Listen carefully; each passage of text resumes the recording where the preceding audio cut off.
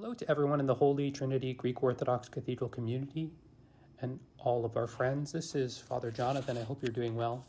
Today we will continue our meditation on the Psalms of liturgical worship in the Orthodox Church with a reflection on the next verse of Psalm 122. We've been meditating on how the psalm tells us that we ought to have our eyes fixed on God, always ready to respond to Him affirmatively when He calls us to whatever He will be calling us to, uniquely and unrepeatably.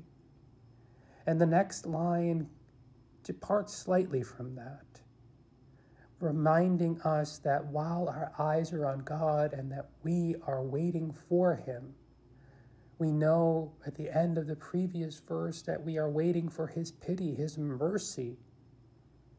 And this line in verse 3 begins, "Have mercy on us, O Lord, have mercy on us, for we are greatly filled with abasement."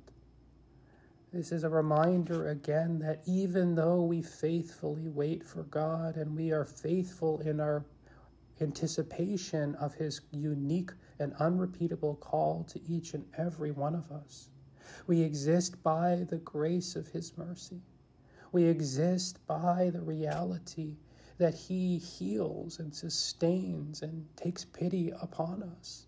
We fall short so frequently, but He is ever faithful, and we ask Him to be merciful to us in our shortcomings, in our abasement.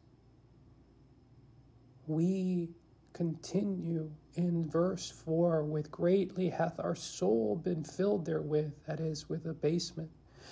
"Let the reproach come upon them that prosper, and the abasement on the proud." We must remember that we cannot be puffed up. We must remain humble in the reality that we fall short, that we ever are in need of God's loving and merciful embrace, that we need to be forgiven in our very intentional offering of repentance. God will forgive us, for we know He is a merciful and loving God. And our eyes are fixated on God, waiting for Him to have mercy on us, waiting ever for Him to call us so that we may serve Him. We are always intentional about this. But what does this look like? What does it really look like to wait with bated breath upon the word that comes from God? Do we just haphazardly meander about hoping that God will speak to us? Do we simply remain idle until we hear a cry from God like Paul did on the road to Damascus? No, I don't believe that this is what we are called to do. No, what I think we are called to do is to be active in our life of faith, to do those good things that show that we are faithful servants of our Lord and God and Savior Jesus Christ.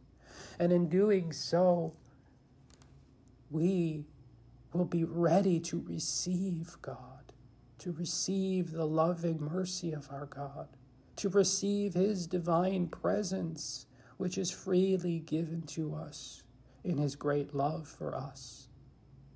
We, though, need to prepare. We need to be ready. We need to have our eyes, our minds, our hearts, our whole being fixated on God, oriented towards Him, so that He will find us not idle or distracted, but ready and waiting for His love, His mercy, His grace, His divine presence. God bless you. We're here for you. We love you. Don't hesitate to reach out, call us, email us, leave us a message on social media, leave us a note in the comments section.